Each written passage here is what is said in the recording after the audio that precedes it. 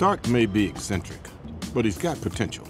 Sir, I'm going to have to ask you to exit the donut. I told you, I don't want to join your super secret boy band. Welcome back, everyone. This is my full Marvel What If Episode 3 video, What If Earth Lost Its Mightiest Heroes.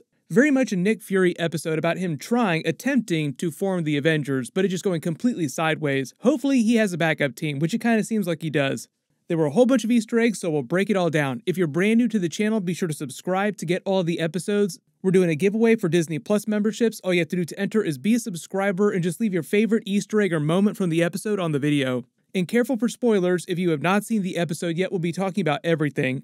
I'll number these as we go along, talk about WTF moments and Easter eggs, starting with the title, What If Earth Lost Its Mightiest Heroes? So Earth's Mightiest Heroes is what the Avengers were initially called in the comics. It was just part of the title. Marvel even has an animated TV show, mostly aimed at children, that's named that, Avengers Earth's Mightiest Heroes. The whole Loki subplot with the episode is actually incidental. Like, if it wasn't clear, Loki wasn't secretly behind all of this. Tom Hiddleston did come back as Loki, and it was fun to hear him come back as this early Marvel Phase 1 version of Loki from the events of the first Thor film. But during the episode, it was Loki mostly taking the easy layup, just seeing an opportunity and taking it like, oh, well, okay, this seems easy, why don't I just conquer Earth while I'm here? Turns out it's way easier for him to conquer Earth when the Avengers aren't around.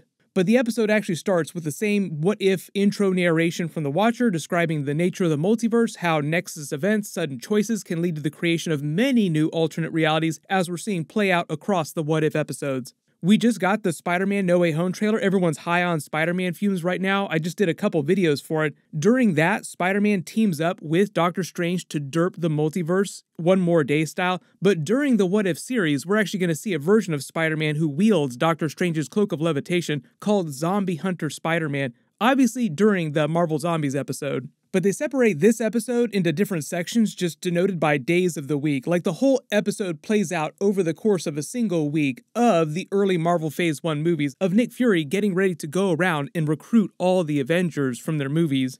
So we start on Monday with Nick Fury giving his speech. There was an idea, that famous Avengers speech, and different characters, including Nick Fury, quote that same Avengers speech several times throughout the episode. It is Samuel L. Jackson coming to do the voice of Nick Fury. Most of the Marvel movie actors came back to do their voices. There were a couple that were different, and I'll point them out. Black Widow obviously is not Scarlett Johansson. She didn't come back to do the voice, but it doesn't have anything to do with the lawsuit that she's in with Disney right now over the Black Widow movie. They recorded all this stuff a long time ago, so Scarlett did not come back to do Black Widow just because she didn't want to come back. Like, she's done playing the character, and that all happened long before she ever got into it with Marvel over the profits over Black Widow. It's just a coincidence that that happened right as this is happening. But they are picking up about midway through the plot of Iron Man 2, with them actually going to the donut shop to have the conversation with Tony Stark to get him on the team. Although even at the end of Iron Man 2, when he's looking at the Avengers Initiative file, Nick Fury is still making it sound like, no, we don't really want you on the team. We just want you as a consultant. But it does help you place this in the timeline, and they're trying to connect all these early Marvel Phase 1 movies, Iron Man 2, Incredible Hulk, and the first Thor movie, all saying that this is happening within the span of a single week. The whole scene here from Iron Man 2 in the donut shop mostly plays out exactly the same, their conversation, until Black Widow doses him with the sedative, and it winds up killing him. So RIP Iron Man, doesn't this feel familiar? The Watcher's narration speech talks about humanity being blind to the bigger picture. It's a very Loki-esque speech, something early Loki would have said during Marvel Phase 1. And it is meant to foreshadow some of the stuff that happens with Loki later in the episode, but obviously Hank Pym is the person who's behind all this, as he reveals later. But I do like the way they're using the Marvel characters, the Avengers characters, the events of the Avengers movies to tell this murder story. I don't think that we've done a story like this in Marvel before. The closest we've gotten to stories like this are the Captain America movies, like Winter Soldier, where they're more like thrillers, where you are trying to solve a mystery, but that movie wasn't specifically a murder mystery. Then the Watcher narrates Iron Man's backstory through the events of Iron Man 2, sets up the Hulk storyline, and this is Marvel Phase 1, remember, so it's Mark Ruffalo coming back to do the Edward Norton version of the Incredible Hulk movie, which is surreal. Also, Thor's arrival on Earth, the events of the first Thor movie, at least up to the point where he tries to take the hammer. Then they do this funny thing where he basically narrates the story of them coming together. He narrates the plot of the crucible, as he calls it, of the first Avengers movie, them coming together, them being forged as heroes, becoming a team for the first time. You even see the scene of the Hulk thrashing Loki. They do the Avengers Assemble scene. But then they do the record drop joke thing, saying that, well, at least that's how things played out in one universe. A reference to the events of the Infinity Saga movies, the sacred timeline version of things, the main MCU universe. But then setting off this whole murder mystery, where in this universe, someone, Hank Pym, we find out, goes around killing all the Avengers before they can actually become Avengers. Then the way they tell the story is sort of linear in the way that the Marvel movies played out in the timeline. So because the next thing that happened after this is you got the Iron Man 2 post-credit scene with Thor's hammer, that's the next scene that they jump to, and it is Clark Gregg coming back to do the voice of Coulson for this. He shows up in that post-credit scene moment, finding Thor's hammer, telling Nick Fury about it, just as Nick Fury is arresting Black Widow, or making it seem like he's arresting her. But they invoke a lot of energy from the Captain America Winter Soldier movie where he feels like somebody inside the system is trying to sabotage this. So he asks Black Widow to go rogue and find out what's going on.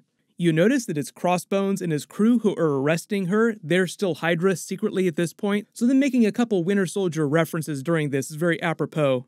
There's also a really big Winter Soldier connection to why Hope died in Odessa and why Hank is now going around killing all the Avengers, revenge killing them. I'll point that out when we get to that part of the episode. Crossbones reference Alexander Pierce saying that he's going to be questioning Black Widow back in New York. Alexander Pierce also secretly a Hydra agent inside S.H.I.E.L.D. They reference the land a punch joke from the Ant-Man movie, which is a Hope reference. Also, Hope, big part of the episode as well, because it's the whole reason why Hank Pym is going around killing everyone.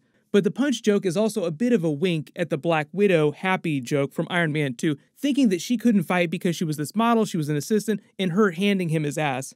While Crossbones is making all these references, she's busy knocking all the other S.H.I.E.L.D. agents out.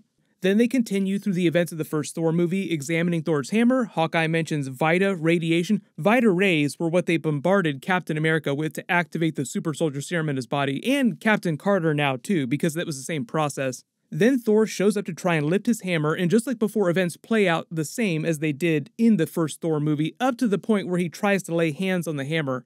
Coulson makes all kinds of jokes about Thor being super good looking, his hair being amazing. Hawkeye makes the same references too, and then later Coulson even sniffs his dead body on the table like, smells so good, trying to get high on Thor fumes. But just as he tries to lay his hand on the hammer, Hawkeye's arrow kills him, Hawkeye having no idea how it happened, only that he did not fire the arrow himself. And when Nick Fury goes to question him later in his closed cell, finds that he's dead. Obviously later we find out that it was Hank Pym going around using the Yellow Jacket suit to go super small and kill all of them stealth. Nick Fury references the Avengers speech again when Coulson says there wasn't a whole lot connecting a billionaire playboy and an assassin. Do you have any ideas? And it's a bit of a twist on the line. Nick Fury says there was an idea. It takes him a little while in the episode to find out that it's all the Avengers recruits that are being targeted by Hank Pym. But then because the events of the first Thor movie were taking place almost concurrently with the events of the Incredible Hulk movie, in the timeline at least, they start cross-cutting between the events of the Thor movie and the Incredible Hulk film, with Black Widow showing up on campus to talk to Betty Ross about Iron Man's death, asking for Betty's help just finding evidence with the injector, and then learning that Bruce Banner is sitting nearby. They do the Stan Lee reference, the Stan Lee pizza from the Incredible Hulk film. That was also the Lou Ferrigno cameo scene, but it's Stan Lee pizza as in Stan Lee, the comic book creator Stan Lee. Then out steps Mark Ruffalo as the Incredible Hulk. So remember, this is all supposed to be Edward Norton era Hulk stuff, so it's super surreal watching this play out. Talk about alternate timelines. Then when Coulson is driving back with the coffees, that's actually a reference to the one-shot, A Funny Thing Happened on the Way to Thor's Hammer. If you remember the Marvel one-shots from early in Marvel Phase 1 and Phase 2. It's basically Coulson just stopping at a gas station to refill, and then getting in this huge fight, revealing that he's a total badass, even though he seemed like the most normal person ever. So when he says he picked up a coffee for Nick Fury and he's coming back from that, that's what just happened. But just as he's driving back, you notice the silhouette of the Watcher across the landscape watching everything unfold as he narrated during the episode, and also as he drives back to the base to Thor's hammer, Loki shows up with the Bifrost, the entire Asgardian army, the Warriors 3, and the Destroyer ready to exact vengeance upon Earth for Thor's death. He gives the exact same speech from the early Marvel Phase 1 movies, announcing himself in the most grand way possible, but they play the cell phone joke with Nick Fury cutting him off, interrupting him several times, just taking the piss out of him a little bit. It's Black Widow calling him to tell him that they need help getting out because Thunderbolt Ross and the military have just rolled up, and it's the same version of that scene from the Incredible Hulk where he hulks out bursting through the glass walkway. Then in order to get the Hulk, Hank Pym makes it seem like one of Thunderbolt Ross's men shoots him, purposefully causing him to Hulk out. Then because this is all happening at the same time, they cross-cut between Loki opening up on Nick Fury with the Cask of Ancient Winters and Hulk destroying everything on sight. The scene of Loki using the Cask of Ancient Winters is also very reminiscent, almost the exact same scene of his father Laufey doing it in the opening flashback scene of the first Thor movie when he was attacking humans living in that Tonsberg, Norway village. That was also the same village where they kept the Tesseract later, in the same town where Odin died on the cliffs, and the same town where they built New Asgard. We'll go back there during Thor Love and Thunder. But while Hulk is busy smashing the hell out of Thunderbolt Ross's men and all of his equipment, just as Betty is about to defuse the situation, Hank Pym uses his Pym particles to blow Hulk up from the inside out, killing the supposedly unkillable Hulk. If you thought it was weird why so many characters talked about the Hulk being unkillable in the episode, that was why they were setting this big twist up. Then Nick Fury makes his bargain with Loki to team up and find out who's killing everyone. Loki threatens to turn Earth, Midgard, into another version of Jotunheim basically if he doesn't find the killer, cover the entire planet in ice. They have that funny joke with Black Widow getting Coulson's password, and it's just a big love letter to Captain America, like it's a bunch of Captain Americas, then 0704 is a reference to July 4th, which was Steve Rogers' Captain America's birthday. She then makes the connection to Hope Van Dyne because in this reality, Hope Van Dyne became a S.H.I.E.L.D. agent, so there's files on her, just as Hank Pym shows up to kill her, going super small to increase his strength. Then just as Nick Fury is figuring things out, piecing things together, Coulson makes the connection that he is the next target because he's part of the Avengers initiative, like your name is on this list too. But when he says he's not the only Avengers left, that's obviously setting up the big Captain Marvel twist. He pulls out her souped-up space pager from the Captain Marvel movie, and even though Coulson was in that movie as a younger, rookie agent version of Coulson, Nick Fury never told him about the pager, which is why he's asking about it here. Like, what? Is that a beeper? Is this from the 90s? What's going on? The other callback with the Avengers initiative is that the name Avenger was Captain Marvel's call sign. So he got the idea for the Avengers initiative to protect Earth in case of a threat from outer space came because of what happened with the Kree. When he mentions the deal with the devil, that's because of Loki's horns. He has devil-like horns, and because he was a villain in the first Avengers movie, and he's kind of a villain during this episode, conquering Earth effectively, only with the tiniest bit of bloodshed this time. Loved Nick Fury versus the Destroyer too when he shows up to tell Loki about his plan, asking for his help to deceive Hank Pym so that they can take him down. You got a name, soldier?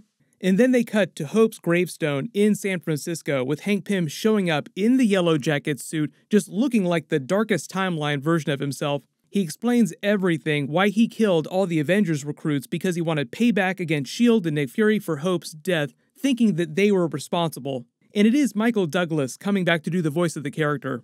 There's a couple reasons why he's in the Yellow Jacket suit too. This is a reference to a couple big comic book things. The Yellow Jacket version of Hank Pym in the comics was the persona he was using, the name he was going by, during the era when he went really off the rails and became kind of a villain in the comics. When you hear about Hank Pym being a super big asshole, being abusive to Janet Van Dyne, physically abusing her in the comics, that was when he was Yellow Jacket. They made a couple references to that in the MCU movies, but they played it kind of light. They talk about his temper, quote-unquote. That's a reference to comic book Hank Pym. In the MCU context of things, the Yellow Jacket suit was supposed to be the next level, most advanced version of the suit. The only reason why they weren't using it in the first Ant-Man movie is because he left his own company. So they explained that Hope Van Dyne died on a mission in Odessa, Ukraine. In this reality, she had become a S.H.I.E.L.D. agent, but the Odessa connection to Winter Soldier is that this was a Black Widow mission that was intercepted by Winter Soldier. So this is the Captain America Winter Soldier movie connection because the Odessa mission was referenced by Black Widow during the Winter Soldier movie. So there was a mission that Black Widow went on in the late 2000s before the events of what's happening right here, where her convoy was attacked by the Winter Soldier. She survived with a gunshot wound to the chest, but the engineer who was with her died.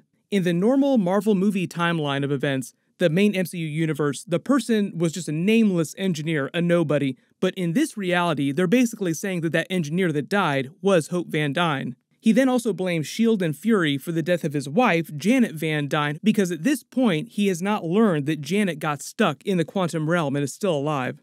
There's actually a trailer shot from some of the What If trailers with someone stuck in the quantum realm, so that could wind up being a version of Hope or a version of Janet. Then he gets his ass handed to him by Nick Fury, who is in fact really Loki, just disguised as Nick Fury. Loki has a measure of super strength all Asgardians, all frost giants do, heightened speed as well, which is why he's able to punch the crap out of Hank Pym even when he goes tiny and jump over him without breaking a sweat. Like, wow, you're pretty spry for a guy with a corner office.